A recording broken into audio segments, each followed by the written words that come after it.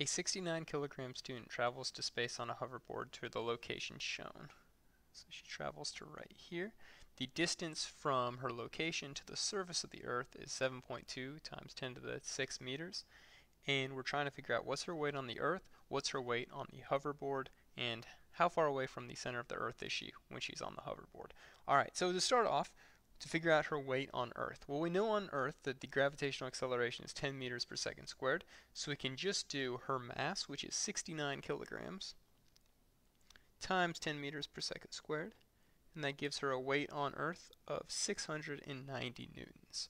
Alright, we already knew how to do that. Things get a little bit more interesting when she travels away from Earth. So when we are not at the surface of the Earth, we use Newton's law of gravitation. So Newton's law of gravitation states that the gravitational force is equal to the gravitational constant times the product of the two masses divided by the distance between them squared. Now keep in mind that this distance r right here is the distance between the centers of the two objects. So what we're really looking for is the distance from the hoverboard to the center of the Earth. So I already know the distance to the surface of the Earth, but I need to add this little distance right here to figure out the distance to the center of the Earth. Well, that distance right there is just the radius of 6.37 times 10 to the 6th.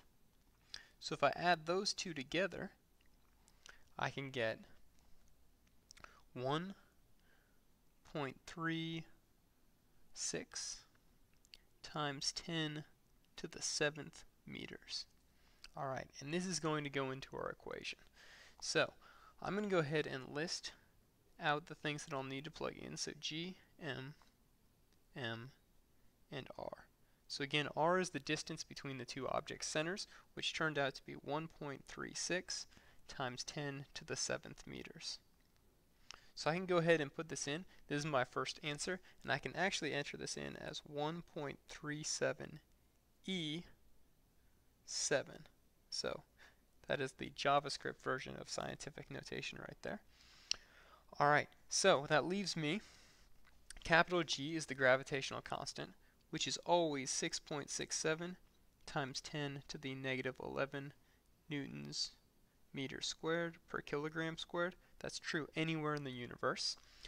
And then Newton's law of gravitation states that any two masses in the universe pull on each other with a gravitational force, where big M and little m represent the two masses. For this problem, it doesn't really matter which we call which, but we generally say the bigger object is capital M. So we're talking about the interaction between her when she's at that location and the Earth itself. Clearly the Earth is bigger than her, so for big M I'm going to put the mass of the Earth, which is 5.97 times 10 to the 24th kilograms. And for little m, that's her mass, which is 69 kilograms. Remember, her mass doesn't change. Her mass is how much stuff she's made out of. So I can go ahead and plug that into my universal law of gravitation. So G times M times little m divided by r squared. If you have access to a computer calculator for your quiz and your homework, then I highly recommend using Desmo's scientific calculator. If I plug that in, I can just type in the given and then type in my equation, and I get 149 newtons. Alright, I feel good about this answer because I know that the farther away from Earth that I travel, the lower my weight will be. Alright, let's go ahead and take a look at another problem. So in this problem, a 62 kilogram student travels to the moon. As for her weight on Earth and her weight on the moon. So on Earth, I can just do 62 kilograms times 10 meters per second squared. I could use Newton's law of gravitation, but I already know the surface of the Earth. Gravitational acceleration is 10 meters per second squared, giving me 620 newtons. Alright, then it asks me for what is her weight on the moon. So over here on the moon, I know that the two objects that are interacting are the moon and her. So I'm going to go ahead and write down, I know I'm going to use universal gravitation, so GMM divided by r squared, and I can write out my constants. And write out what goes in the formula. The first of which is the gravitational constant. This says G equals 6.67 times 10 to the negative 11th Newton meter squared per kilogram squared. Alright, in this case the two objects that are interacting are her and the moon. The larger of those is of course the moon, so the mass will be 7.35 times 10 to the 22nd kilograms. The smaller one is her, and her mass is 62 kilograms. Now in this case the radius, remember the radius is the distance between the center of the two objects. Remember she is obviously not drawn to size, so the distance between the objects is just this distance from the center of the moon to her, which is the radius of the moon, so 1.74 times 10 to the 6th meters. Alright, if I plug that in, I can plug that into my universal gravitation equation right here, and I end up with a weight of almost exactly 100 newtons. And this makes sense to me because I know that when she goes to the moon is much smaller than Earth, and I expect her to have less weight. In fact, your weight on the moon is about a sixth of what it is on Earth. Alright, let's take a look at one other problem. So this one says a student weighs 685 newtons on Earth, but travels to another planet where she weighs 295 newtons.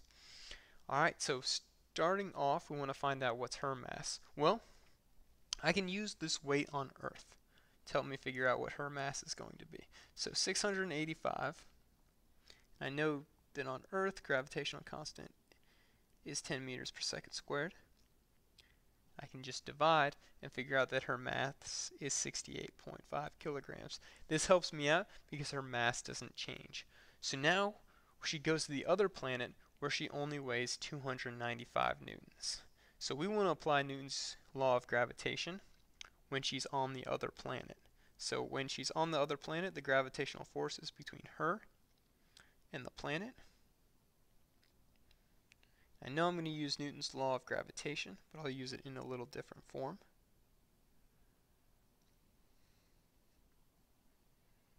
Alright, and I'm trying to solve for the mass of the planet, which we know is capital M.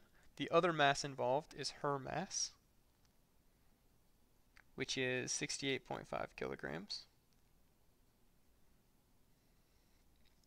Alright, so I'm looking for 3 more given. I know that when she's on this planet, the distance from the center of the planet to her will just be the radius of that planet since she's on the surface. So that is 4.89 times 10 to the 7th meters. I know that the gravitational constant is always 6.67 times 10 to the negative 11th Newton meter squared per kilogram squared.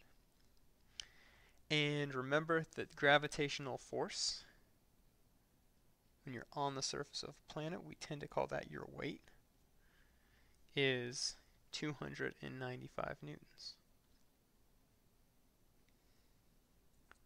Alright, so now we can use Newton's law of gravitation, so Fg equals gmm divided by r squared.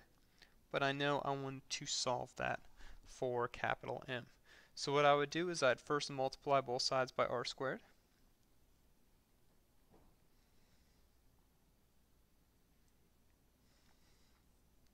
Sorry, that shouldn't cancel, so we still have an r squared right there. And then divide both sides by g and little m. So that rearranges to give me the equation capital M equals F. I'm going to drop that little g, so just say F times r squared divided by g times little m. So I'll go ahead and copy that over here. Fr squared divided by g times little m. Again, I highly recommend plugging that into Desmos. Then you can type in your given and type out this equation for capital M. If you do that, you will end up getting 1.54 times 10 to the 26th kilograms. By the way, I feel good about that answer because, well, first of all, it's huge. It's 1.54, and then there are 24 zeros after that. But that's okay because I expected a huge number because we're figuring out the mass of a planet. When comparing that to Earth, I can tell it's a little bit bigger. You really, when you're comparing these, you want to look at these. You just want to look at the exponent in the scientific notation. So this is telling me that this planet, since there's a 26 here and a 24 there, has a couple extra zeros on the end. So this other planet was bigger than Earth, but it's a relatively similar size. But you want to make sure those exponents look the same, look similar, because we're talking about planets. And in positive physics, I can type that in as 1.54 and then E 26. The E means times 10 to the